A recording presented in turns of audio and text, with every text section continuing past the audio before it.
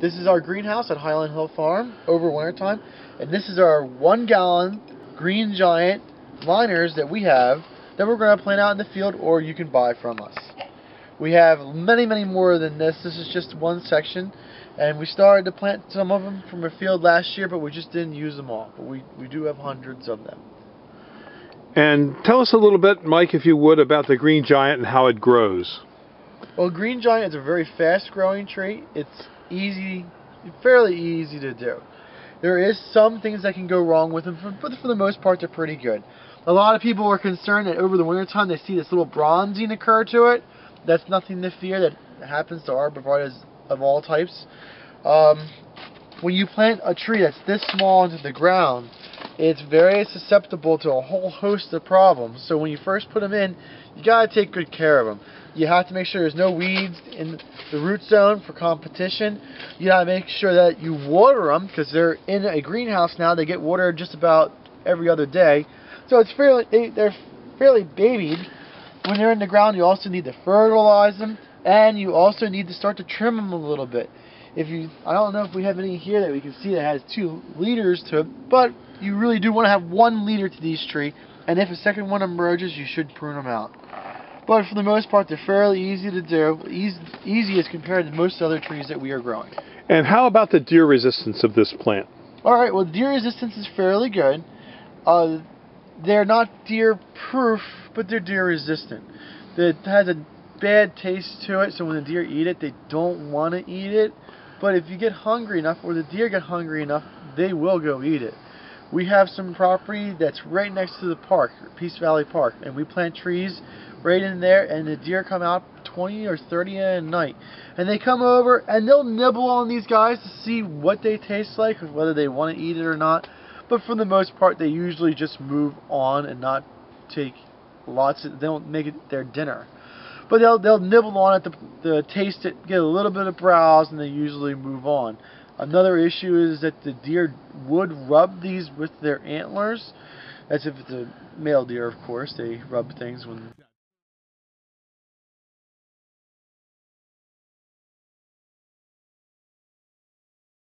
they're at that time of year, and they are susceptible to being rubbed. It's usually not as bad of a thing as deer browse, but deer rubbing can kill some of the trees. Another thing you should be concerned with is that Green Giant is best in full sun, but it can take the shade in environments. It just doesn't look as good in a shade as it does when it's in the full sun. They also, in the shade, don't grow as fast, and they're usually not as thick and as full. They can tolerate some water. The more water that there is, usually the slower that they grow, and they do start to yellow out a little bit if it's in a lot of water. Fertilizer can help that, but site location would be a better fix to it, or changing the site location is a better option than trying to fertilize the tree if it's put in the wrong spot. Another thing that could happen is that when you first plant them in the ground, they can sometimes lean over a little bit, and if they lean over, you will have to come back and straighten them. So that's another issue. I saw that one had a little bit of a lean to it. That's a good example. When you plant them, that can hurt sometimes. But again, all those things, it's not really that major, and even if you do it wrong, they usually do survive. So if it's one of those ones you want to try to plant some of your own that are smaller, Green Giant arborvitaes are a real easy one to start with. And Mike, what size Green Giant do the deer pretty much leave alone for rubbing? Well, it depends on how the growth habit of the tree is. Usually the bigger the tree, the less they like to mess with it. From what I was told, that when a buck does not want to have things poking in its face when it's rubbing. So if there's a lot of branching to the tree, they usually tend to stay away from it. That's not always true, but from what I saw and what I was told, that's how they like to be. So if you have like a one stem to the tree, like a maple, they love that because they rub it as hard as they want. No fear of anything poking them in the eyes or in the nose.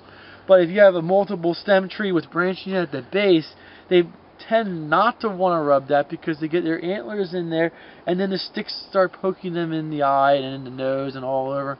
They just really don't like that as much. So you can have a real tall green giant with no branching and they may rub it, but you may have a real small, fat, squat green giant and they may not even touch that ever.